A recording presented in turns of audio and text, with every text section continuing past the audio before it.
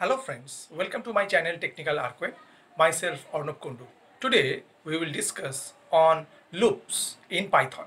Okay, basically loops means iteration.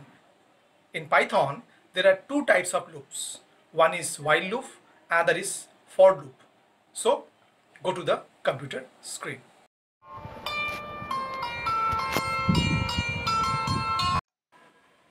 A loop statement allows us to execute a statement or group of statements multiple times. Okay, the loop iterates while the condition is true. When condition becomes false, the program control passes to the line immediately following the loop. Okay, in Python basically two types of loops are there. First one is a while loop and second one is a for loop.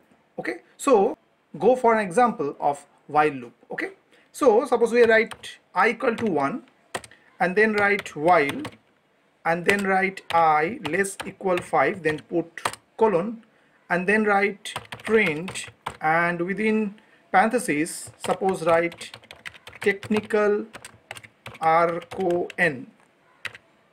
Okay, and then provide a comma and then write I and close the parenthesis and press enter and then write I equal I plus 1. Okay, in while loop the first part is the initialization, the second part is the condition, and the third part this is the statement. And should remember one of the statement such that which makes the condition false. Okay, and also remember always indent the line after the while or for statement in loop statements. Okay, should use at least 4 spaces or 1 tab per indentation level. So that's why we are provide here the indentation level. Okay, so this indentation level should provide, okay, after the while statement. Okay, so at first we save the file.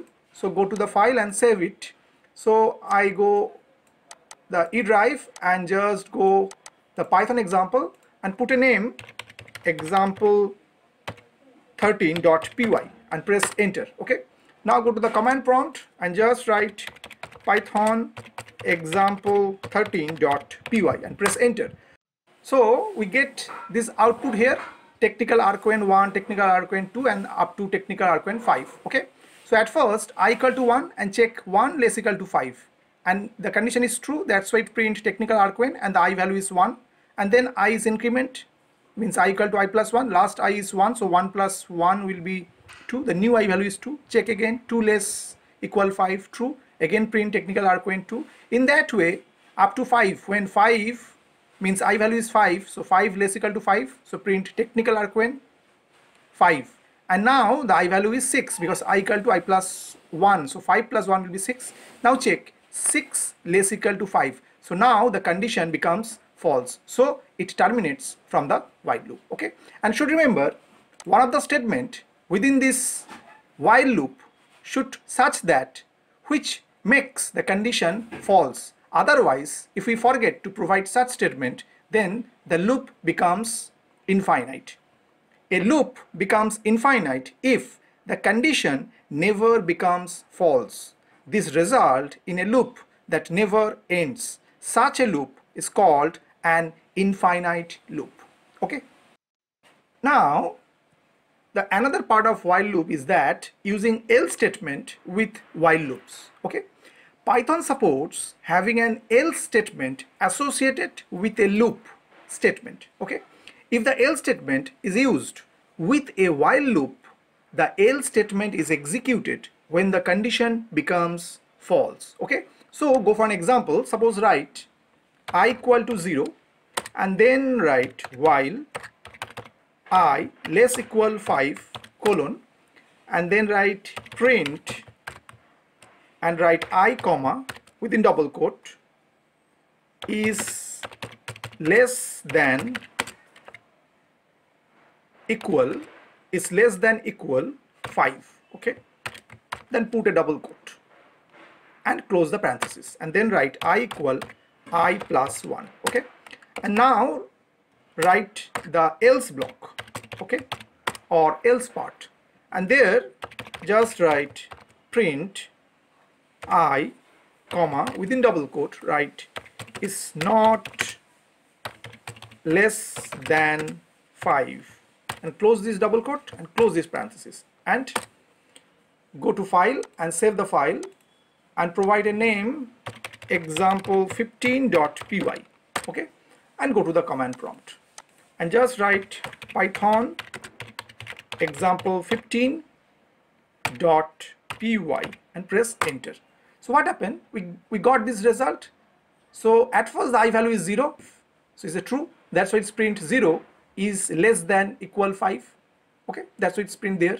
After I is incremented, I value is 1, 0 plus 1 will be 1, so 1 less equal to 5, also true. So 1 is less than equal 5, that's why it's print 1 is less than equal 5, and it goes, means it iterates up to I value is 5, so I less equal to 5, when I value is 5, so 5 less equal to 5, it's true again, so 5 is less than equal 5, so it's print 5 is less than equal 5.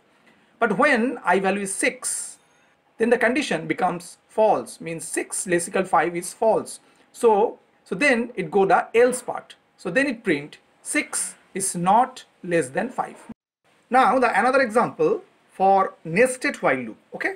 So at first write the Python script I equal to 1, then write while, and then write I less equal 4 and provide a colon, and then write print, and within double quote suppose write technical arcon, okay, and close this double quote comma and provide end equal double quote, press a space bar and then double quote end and close this parenthesis, okay, and then write j equal 1, okay, and then again provide another while and write j less equal 3 and put a colon, and then write print, and within parenthesis suppose write space and write channel, okay, and close this double quote and comma, and then again end equal double quote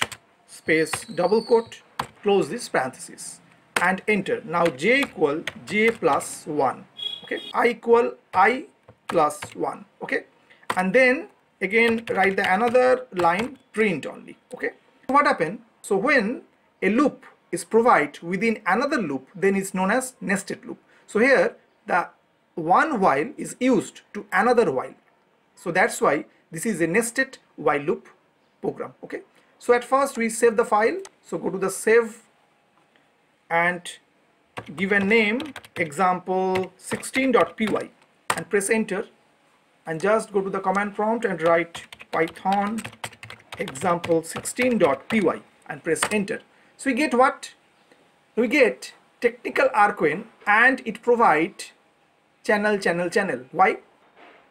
Actually the outer loop rotates 4 times, so that's why the 4 row is printing, and every time it print technical arcon with that, and inner loop print 3 times in each row is concerned, means in the first row technical, and this loop is rotate 3 times, that's why 3 times the channel is print, okay. After the print is there, print we are using, why? For the new line is concerned. Now the another loop in Python, that is for loop. The for loop statement in Python has the ability to iterate over the item of any sequence, such as a list or a string or a tuple, etc.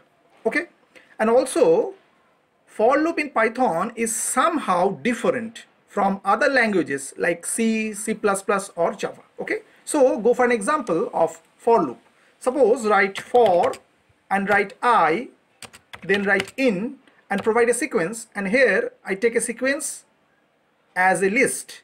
So write within double quote suppose Arnab and close this double quote comma, provide an integer 10 and suppose provide and floating point 2.8 and close this square bracket and then provide colon and press enter. Okay, then write print and write here I. Okay, So what happened in for is concerned, so this is the part which is known as iterating variable, okay, and this is the part is the sequence, and this is the statement for is concerned, and should indentation level should maintain after the for statement is concerned, okay. So at first we save the file and provide a name, suppose example 18.py, and press enter, and then go to the command prompt and write python example 18.py and press enter. So we got the result whatever provided within the list. So what happened, each time I find out the element from the list one after another. So first the I find out the element Arnab, then find out the element 10, and then find out the element 2.8. Means when no more item in sequence, then the for loop terminates, okay. Now take another example of for loop. Suppose write x equal, and within square bracket suppose we write within double quote technical, and then close this double quote, and suppose write 12 and then write 45.78 and close this square bracket, okay, and then write for I in x and provide a colon, okay, and then write print and then just write I, okay. So at first we save the Python script and provide a name example 19.py, okay, and just go to the command prompt and write python example 19.py, okay. Same way we got the result from this list. At first I value is technical, then I value is 12, then I value will be 45.78, okay. So now go for the another example. Suppose we take a string now, suppose write y equal, and within double quote suppose write technical arco n, okay, and now write for I in y, provide a colon, and then just write print and provide I here, okay. Now save the file and just go to the command prompt and type python example 19.py, okay. So what happened, each and every character is just pick up by this variable I, so that's why it print t e c h n i c a l, and space is there also because space is also a character, then a r c o a n, okay. So in that way the for loop can pick up the value from the string also, okay. So go for another example. Suppose we take now a tuple, okay. So suppose write for I in, and within parentheses, because tuple should define within parentheses, so write suppose Arnab, close this double quote, then write 16, and then suppose write arco n, okay, and close this parenthesis and put a colon, and suppose write print and then write I, okay. Now save the file and just go to the command prompt and just write python example 19.py. Same way I first pick up the first element is Arnab, second element is 16, third element is arco n, okay. And also we take another example for loop is concerned. Suppose we take range also in, so write for I in, and we take a range function, and suppose here provide 12. So we know if we provide 12, that means we start from 0 and go up to 11, okay. So we just write print and just provide within parentheses I. So save the file and just go to the command prompt and just type python example 19.py and press enter. So what happened, we got the value from 0 to 11 because the range actually provide the value from 0 to 11 because the 12 is there, and each and every value is picked by the variable I and it prints, and when the sequence have no elements, so the loop is terminates, okay. Now go for another example of nested for loop, okay.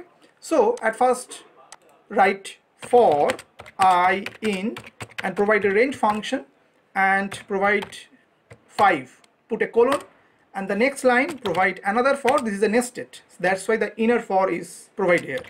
So for j in, and another range is there, and right here I plus 1, okay, and put a colon, and then write print, and within parentheses write within double quote asterisk and put a space and close this double quote comma and put a end and give a space within the double quote. Okay, actually what happened, if we don't put this particular end equal double quote space double quote, what happened, the print function provide by default a new line.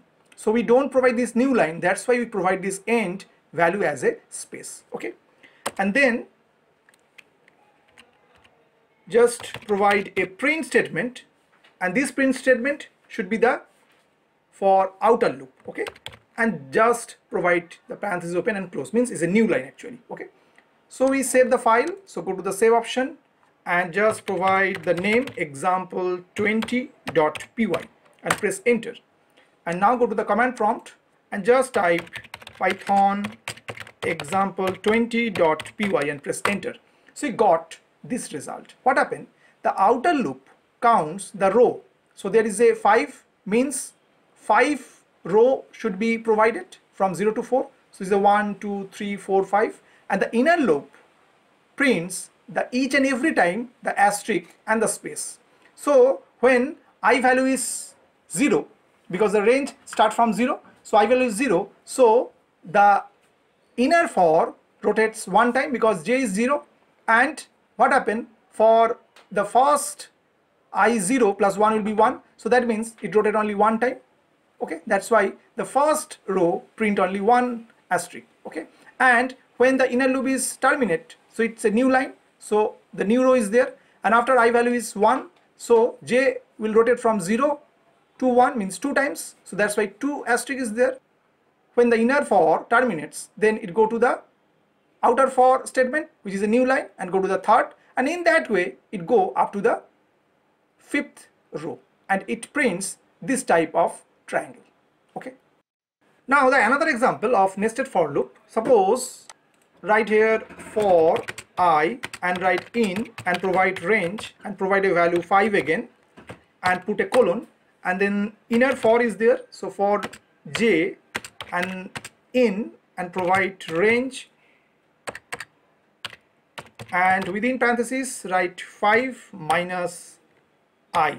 Okay, and after put a colon, and then print, suppose within double quote we are print asterisk and put a space, close the double quote comma and put a end, because we don't need this new line, that's why we have space here, provide the outer loop statement, just print. Okay, so when a for is provided within another for, this is known as a nested, means this is the inner for loop and this is the outer for loop. Okay, so we save the file, so suppose write example21.py and go to the command prompt and suppose write python example21.py and press enter. So you got the another triangle in that format. Okay, means here the I value is 0, so j start from 0 also, because 5 minus 0 will be 5, so that means it's go up to 5 times, so that's why the first row contain 5 asterisk. When I value is 1, that means 5 minus 1 will be 4, that means inner for will rotate 4 times. Okay, that means this is a 4 asterisk is there. Okay, in that way when I value is 4, because the range 5 means is go up to 4, so when I value is 4, so it will rotate only one time, because 5 minus 4 will be 1, so range 1 means only the one value is 0, so when j is 0, so it's rotated only one time, that's why the last row prints only one asterisk. Okay, and every time when the inner for terminates, the new line is provided by the outer loop. Okay, now take another part of for loop, is that means using else statement with for loops.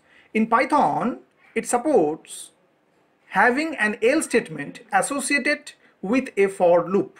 Okay, if the else statement is used with a for loop, the else statement is executed only if for loops terminates normally. Okay, So go for an example. Suppose write numbers and then take a list. Suppose the value will be 11, 22, 33, 44, then 65, 78, and then 10, and then provide 47.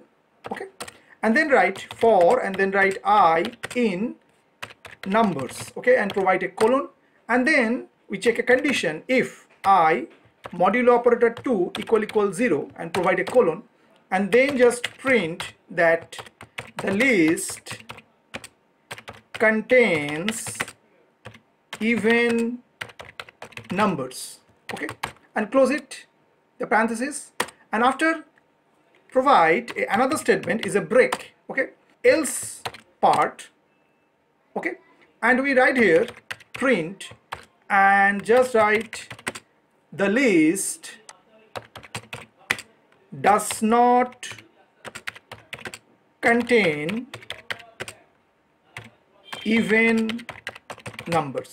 Okay, now we just save the file and provide a name, suppose example22.py. okay, now go to the command prompt and just type python example22.py. okay, now what happened?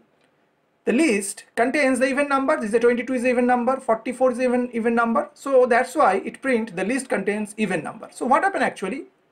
At first I take each and every element one after another from starting from 11, and it every time check that 11 modulo operator 2, the remainder is 0 or not. If the condition is true, then it go to that particular statement. And what happened here, we use the another important statement is a break. So it is used to terminate from the loop immediately without running any remaining code in the loop. So if we get one even number, so don't check the other, because the even number is contained within this list. This is just confirmed. So that's why we don't need go to check again and again. If we get one even number, so the statement is execute one time, and break means we just terminate from the loop. Okay, and suppose if we change the value, suppose here we provide 21, means we don't provide any even number here, so also provide here suppose 19, 79. Now save the Python script and again run it example22.py. now it print the list does not contain even numbers, means this particular condition of the if statement is not satisfied, means this condition is every time false. Why? Because the list doesn't contain any even number. So in that case what happened, when the for loop is terminate normally, then it go to the else part and print that the list does not contain even numbers. That's why here we get the result, the list does not contain even number. Okay, I hope that you have understood today's topic. For more videos, keep watching my channel Technical Arquin. Thank you.